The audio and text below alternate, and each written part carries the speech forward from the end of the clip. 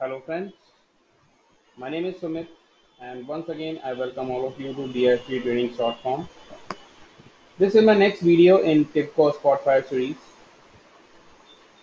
In this video I will be going to demonstrate you how can we implement a map chart in Tibco Spotfire, and in this video I will be going to explain show you that how can we present the average of number of stations in a specific region through a map chart. So first of all, let me show you my requirement. So as you can see here, I would like to show the average of stations available in US or in a North America or in a specific region. So for this, we are requiring two files. So first one, we will be requiring the dataset, and the second one, we will be requiring the geolocations which contains the stations of a specific or for a specific region.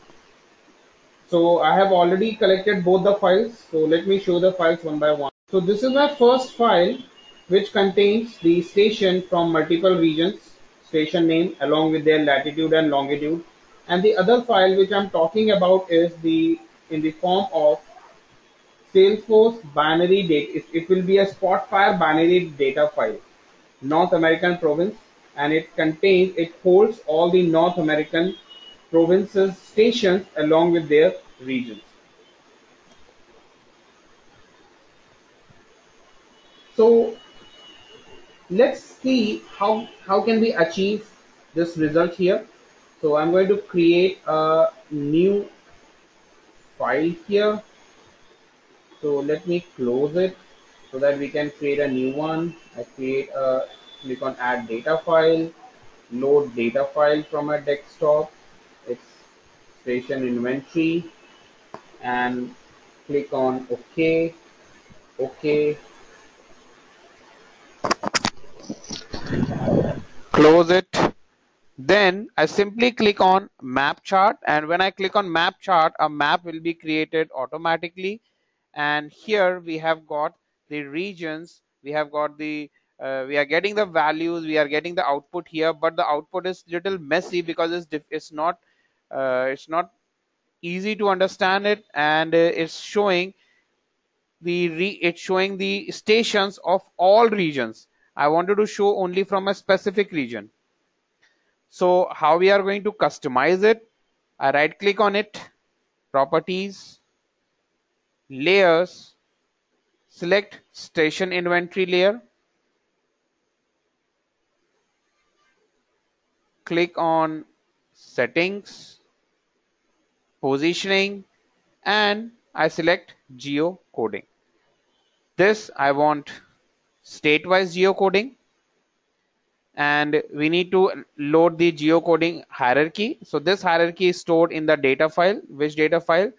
The data file which I show you for North America province Spotfire binary data file. So I select this, open, OK.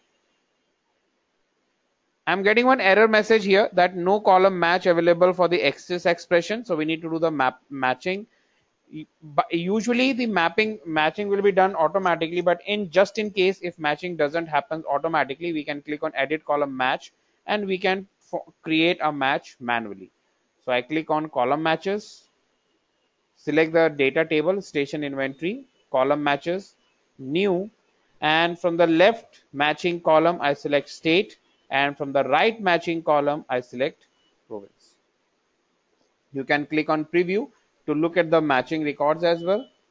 So it's done. Close, OK, apply, OK, close. And if you look at it, you can see it's only map only in North America. It's not matching in South America. Earlier it was matching in South America as well. Now it's matching only in North America. Few more customization we can do. Again, I select the layers because I want to customize the same layer. Set in station inventory, settings. First, I select the positions. So this is OK.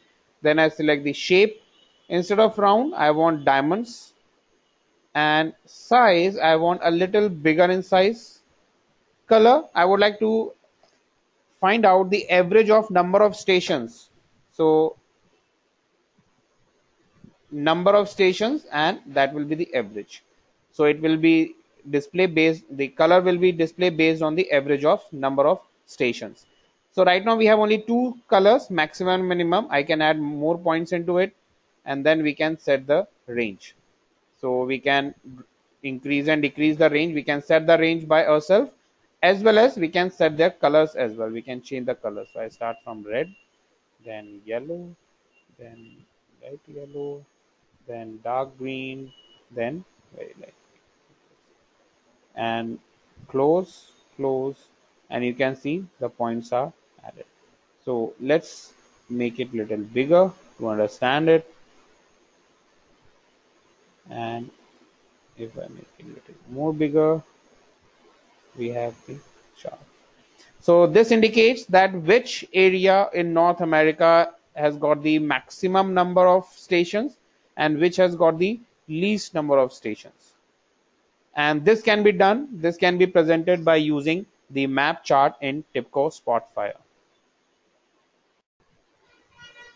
So that's all in this video. I hope this video will help you to display or to visualize your data on a map chart in Tibco Spotfire.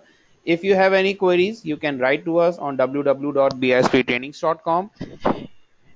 You can subscribe our YouTube channel for more videos on Tibco Spotfire. Keep watching. Have a nice day. Goodbye.